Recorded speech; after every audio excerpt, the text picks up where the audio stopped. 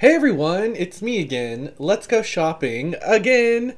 Maybe this time we can find more than one book like we did in our Llewellyn video. Uh, Now we are at Crossed Crow Books this time. Um, I like this publisher. They're new. Um, but what I like about them is that they have really fun covers. They sell a lot of books that were previously only available as paperbacks from other publishers as hardcovers. And I love that. I love hardcover books. And you never get hardcover books, especially in Magic books. So that's exciting. Um, so yeah, I really like them. But let's go ahead and jump over to the shop. And what is this? Hang on, I have to see what this is. What is this? Oh, it's like blogs. Cool. Didn't know that that was there. Anywho, let's look at the available titles. And yeah, all. Let's see. That's interesting. Oh my gosh, Patricia Telesco. That makes me feel very nostalgic in the same way that books like, actually by like Raven Grimassi and Silver Raven Wolf and DJ Conway, all these like early 2000s, mid to late 90s magical authors. That's very, very nostalgic. Let's see. That looks nice. This does look really cool. Like, come on. That's great. It has great buzzwords here. That's nice. Let's see. Oh, more Patricia Telesco. I'm so glad her stuff is getting re-released, because I do think she wrote some really good stuff. And I mean, she might still be writing. I'm not sure, actually, now that I come to think of that. Hey, that's my name. Let's see. Aw, see? I'm so happy for her. Ooh, love that. It's a pre-order. Dang, it's so far away. Ooh, love that. What's going on here? Oh, geez, that sounds sad. Defying shadows for witches and pagans battling cancer and chronic illness. Ooh. Oh, Patricia Telesco.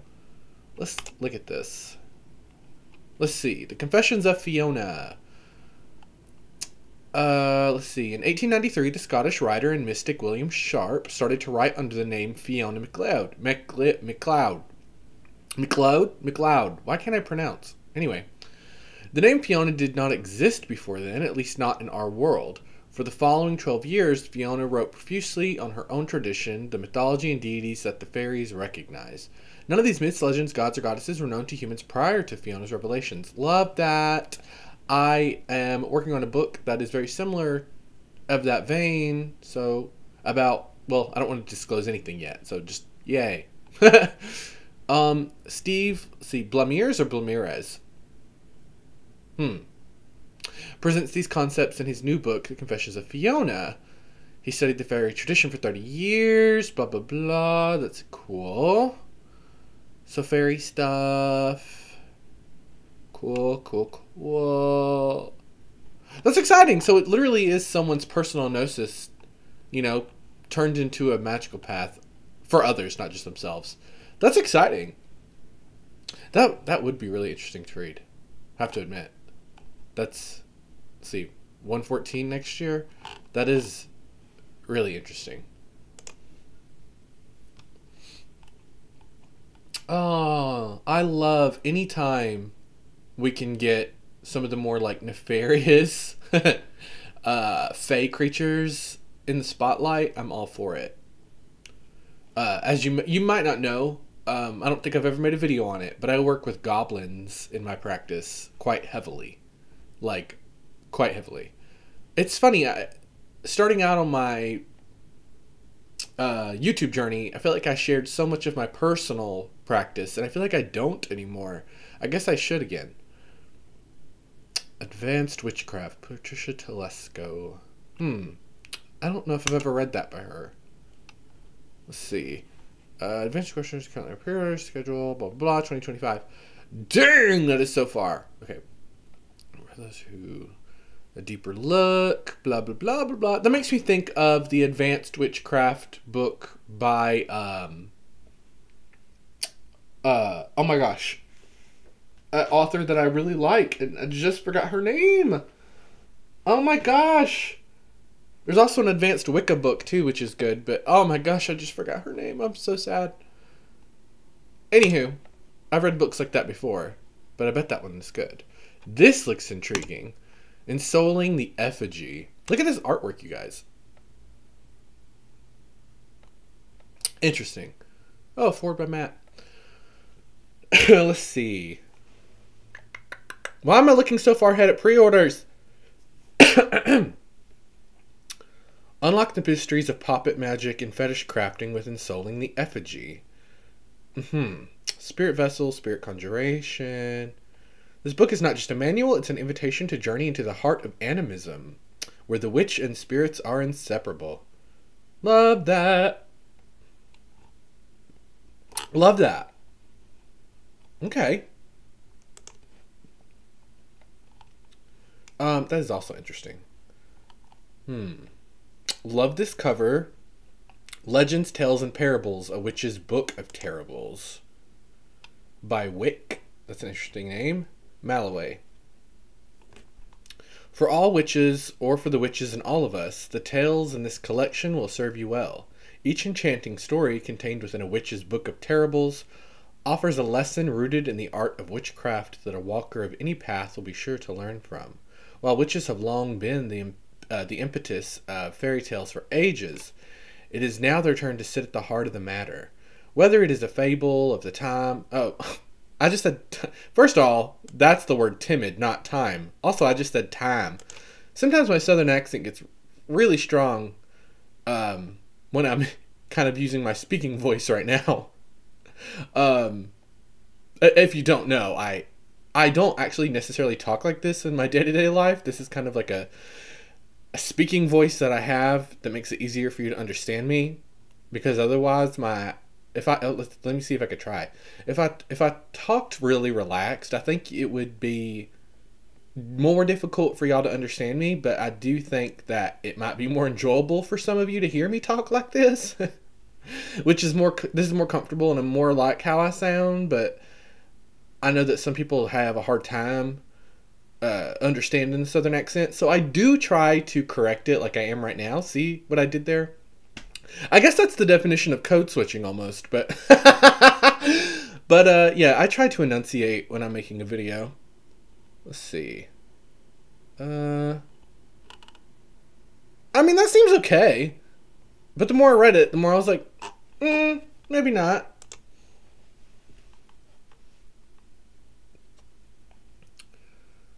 Ooh. To Catch a Fleeting Shadow. Oh, another Malloway. Interesting. Blake Malloway. Let's see. The witch's fetch is often found to manifest within the framework of old witch lore. Seeks to bridge the gap between myth and lore and authentic magical practice. Encourages readers to explore the relationship with their own fetch. Okay. Woo!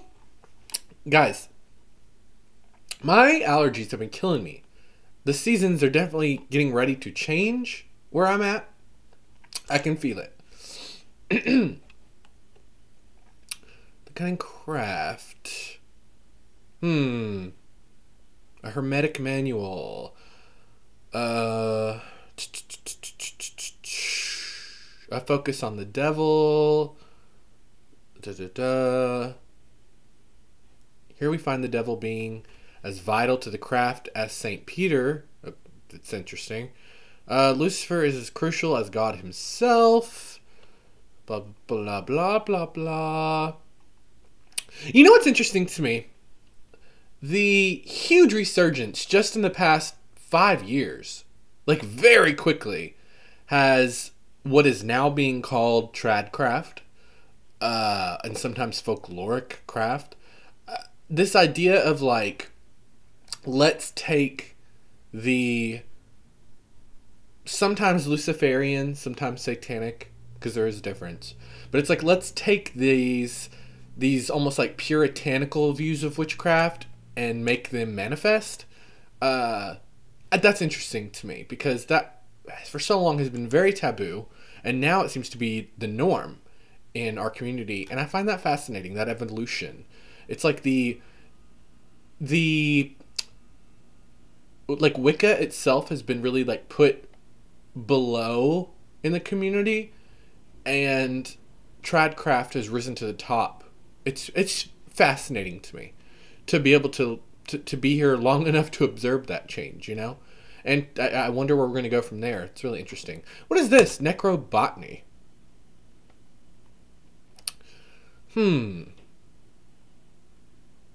Necrobotanists. Interesting.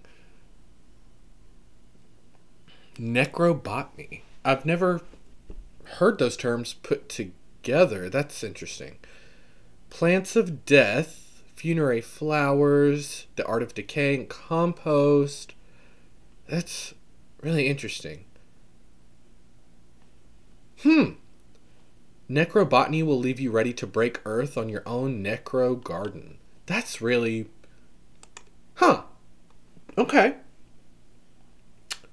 Hallowed ground, the folklore of churches and churchyards.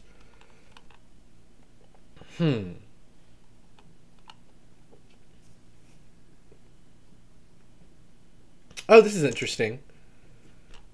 The craft of tubal cain. At least I think I'm saying that correctly. During the chaotic but colorful 1960s, witchcraft was reborn as a modern mystical practice. Many are familiar with Wicca. Blah, blah, blah, blah. But there was a... Oh, you guys, I was just talking about this. This is literally what I was just talking about. Okay, so let me start over and read this for you. During the chaotic but colorful 1960s, witchcraft was reborn as a modern mystical practice. Many are familiar with Wicca, founded by Gerald Gardner, but there was a countercurrent, known now as traditional witchcraft or tradcraft, which saw the art form from a very different angle.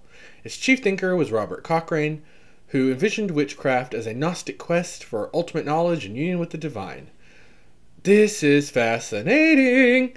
This volume explores his most important ideas, especially the way in which he re-envisioned ancient mythology, putting a new spin on old deities as well as on folkloric figures like Robin Hood and King Arthur. Interesting. Tubal Cain, whom the Bible calls the first blacksmith, blah, blah. This is very interesting. When does this come out? Hardcover is September 30th. Sweet! I'm gonna buy that. Like, I'm already sold on that. Also, by the way, I grew up really religious, like in a Christian household, and I had to take several Christian theology classes, including a book-by-book Bible class in university. But I can't recall this person off the top of my head, which kind of is mind-blowing to me because I feel like I know the Bible really well, but obviously not that well, because I don't remember who that is. Let's see. Although if they're New Testament, perhaps, because I'm more of an Old Testament person. Let's see. Mastering Candle Magic. Event spells and charms for every rite. Oh, that's Patricia Telesco. Let's see. Ooh, that's interesting. A Grimoire of Fallen Angels. Love. High Magic. Wait, in the Age of Steam, a steampunk's introduction to Victorian esotericism. That could be exciting if they pull on actual Victorian folk practices. Let's see. Steamstone Age starts a real occult magic, Victorian occultism, spiritualism and theosophy to Freemasonry. Yeah, it is. And the Golden Dawn. Yeah. Oh, wow. August 13th. So it's out now.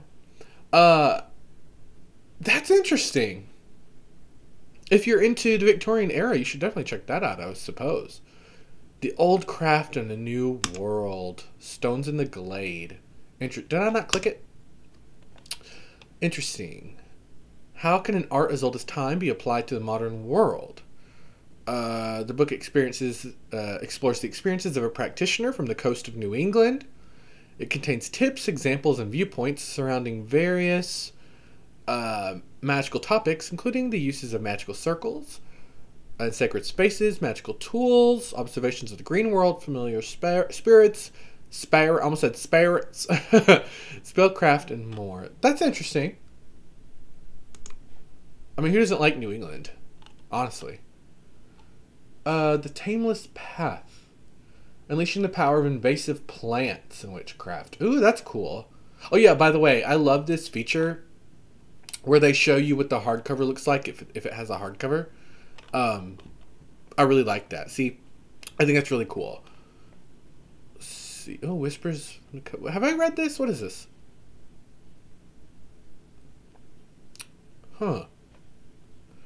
Also, this is the newest product coming out from Raven Digitalis. I'm excited for that. I got the chance to speak personally with Raven Digitalis recently. And well, are there pronouns he and him? Anyway, they were amazing.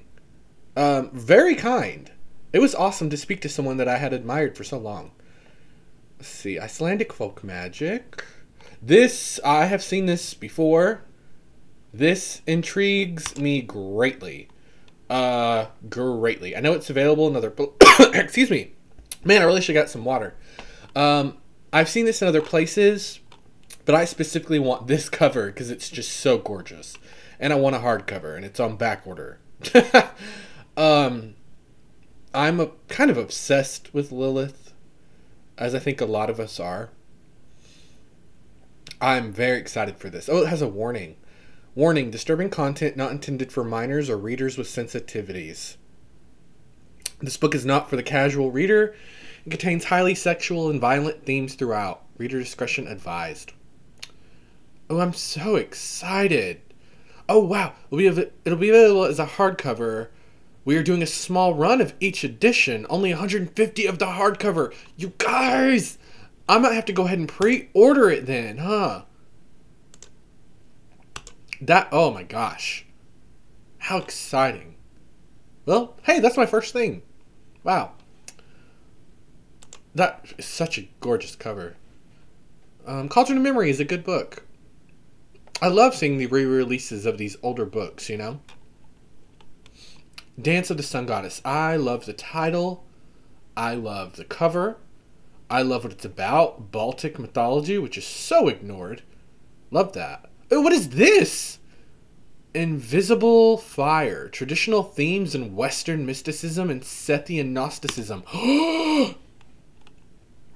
That sounds really fun.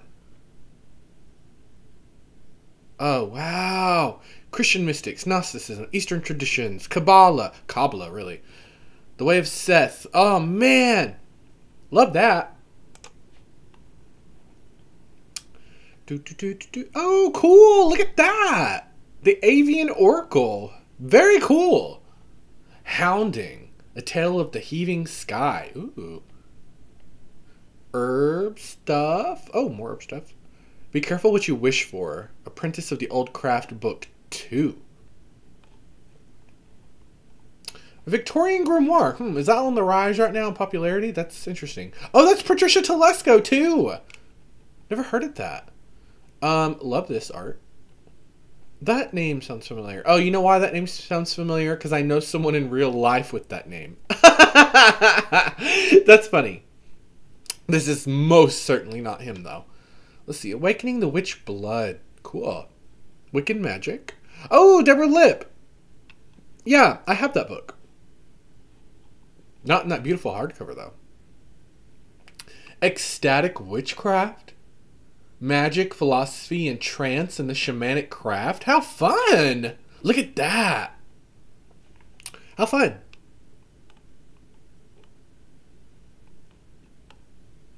Eye of Odin. Hmm. Oh, sleep and sorcery. And I was just talking about how I'm really into sleep. Hmm. Oh, that's such a good book. It's being re-released. Witchcraft on a Shoestring is a book that I bought um, literally when it came out because I was working at a bookstore. So that literally the day we put it on the shelf, I bought it. That's funny. Oh, I love that cover.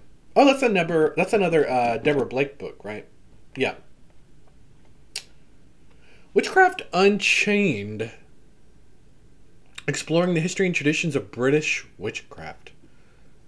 Flight of the Firebird. How exciting is that?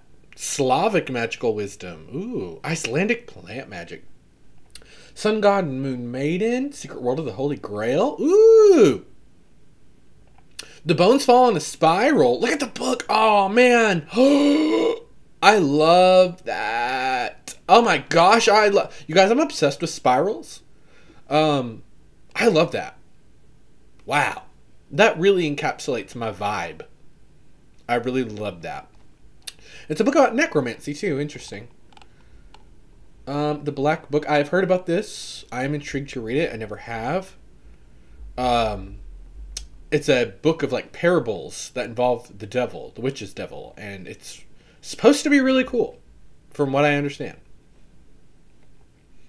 The way for Merlin, Master of Magic. I have strong opinions about that book. Very strong opinions. I've actually read from that book on this channel several years ago. Wow. I can't. Wow. Okay. Wow. This is the re-release of a long out of print book by Raven Digitalis. Shadow Magic Compendium, now being called a Witch's Shadow Magic Compendium. And it's been changed and added onto, and it's really good.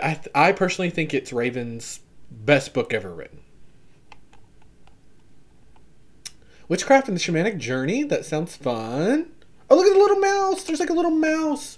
You guys, okay, again, getting into like what my vibe is. Obviously, Rodentia, the entire Rodentia like family, I consider my totem or my power animal, my whatever you want to call it, spirit animal. But look at this. Okay, so specifically this kind of a starburst, this almost like Star of Bethlehem star, is something that I'm obsessed with. You've probably seen it in the background of like tons of my videos. I have a bunch of these all over my magic room. So I love that. That's very cool. Travels through Middle Earth. Interesting. Oh, wow. Be careful what you wish for, from cult to occult. That's weird. Oh, and here we are at the end. Let's see, your star sign. And what is that? The Wildwood Way. Spiritual growth in the heart of nature. That's a really cute cover. I love the little tree faces. Okay, but what was this? That sounds interesting. Be careful what you wish for describes the courageous journey of a village wise woman, a witch in Cornwall, England, as she struggled to find herself and establish her identity. From her strict religious upbringing to her trials in coming to the craft. Letitia? I'm going to say it's Letitia.